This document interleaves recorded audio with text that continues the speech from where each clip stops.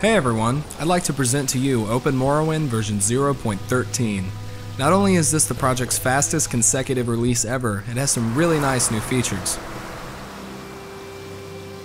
First off, there was a regression in the last version where sounds other than music were not playing. That's fixed now, so you can listen to the scripted sounds in any given area.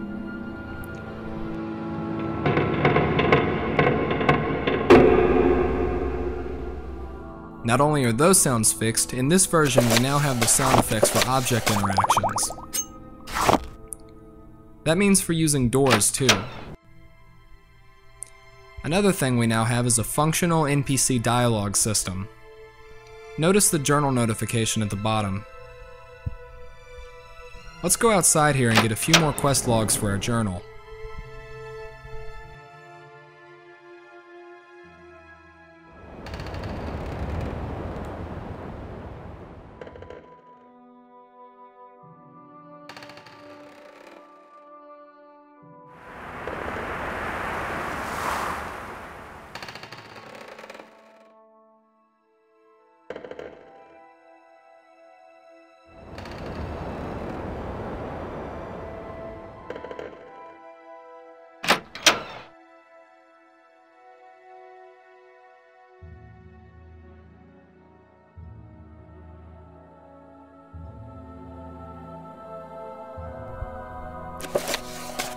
You can see all those quest entries in the journal, it just needs some additional formatting. Also, I'll go ahead and mention that we now have the back end for equipping items. That, along with a few other things that we expect to be ready soon, should allow us to have our NPCs wearing clothing, which will be nice because you won't have to look at this.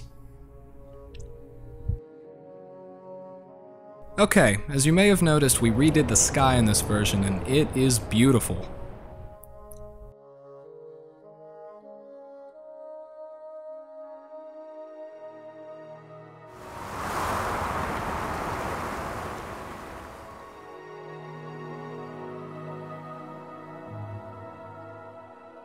Well, it'd be pretty hard to follow that with anything, except maybe for wireframe mode.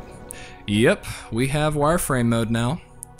I play the whole game like this personally. Alright, so that's pretty much it for now, but the project is definitely coming along. We intend to keep a much faster release schedule now, so there should be some really exciting changes soon, like terrain and water rendering finally, and hopefully NPC clothing. And oh, I almost forgot to show you the most important thing. Fading. Yeah, you know, when the game goes to a cutscene or something, it has to fade to black first. Well, we can do that now. Let me just open the console here and show you.